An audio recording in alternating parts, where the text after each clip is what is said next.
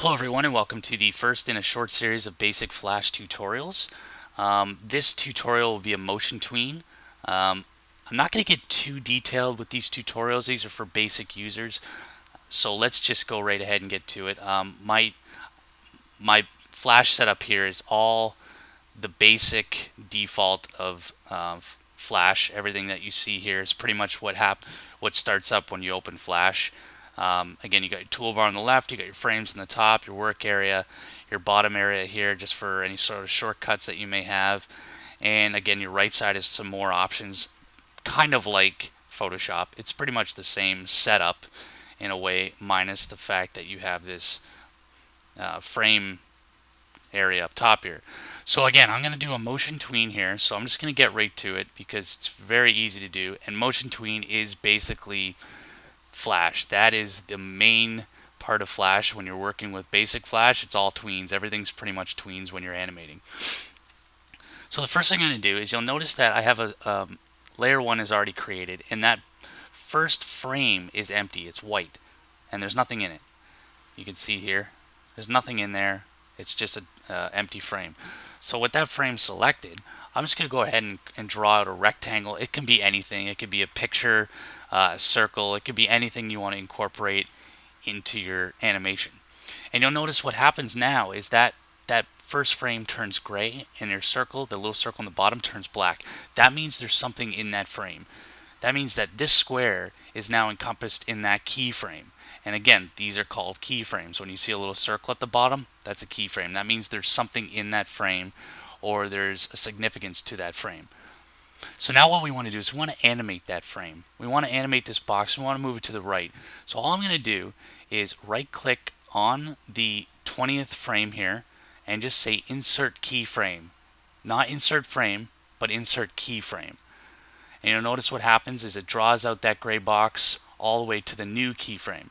And you can just move this keyframe anywhere you want. You'll notice that it's exactly like the first one. So each one of these is a keyframe, right? I'm just going to put it way out here. Why not? So now we have a keyframe at the start and a keyframe at number, well, 36 in this case because I moved it a little farther. Okay? And what that means now is this frame you can leave as is because that's our starting position. But if you left click on the final frame, the final keyframe, and you move this box over to the right, now we'll see here is this keyframe is different from this keyframe. And we already have, we already can see our destination. Okay? And all we have to do now to make that animate is right click in between those two keyframes and say create motion tween. And right away, if you've done it correctly, you'll see that a long arrow is created, meaning this keyframe is now moving to this keyframe. And again, that area becomes purple. Okay?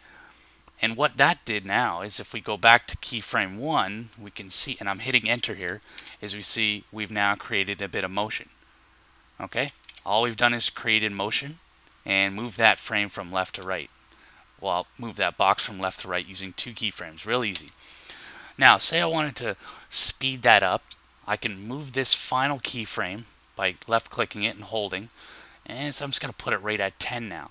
Now, these frames are still there, right? And there's still that box, but they're not going to move. They're just, it's going to move from this position to this position, but a lot faster. You'll see what I'm talking about right here.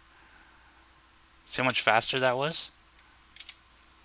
And if you don't want this continuation afterwards, you can highlight all these frames and right click and remove those frames.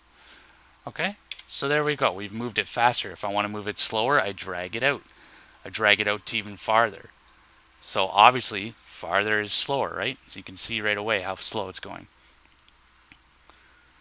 And that's motion tween. That's all you need to know for motion tween. It's very easy to do. Again, you can drag a picture in there, which probably will show up in your library as a bitmap, depending on what it is. And you can just add that in there and create a motion tween. So I'm going to leave it there for now. So make sure you comment and subscribe and rate this tutorial. And there'll be a few more of these in the future. And again, this is for the basic user, so I hope that helped you out.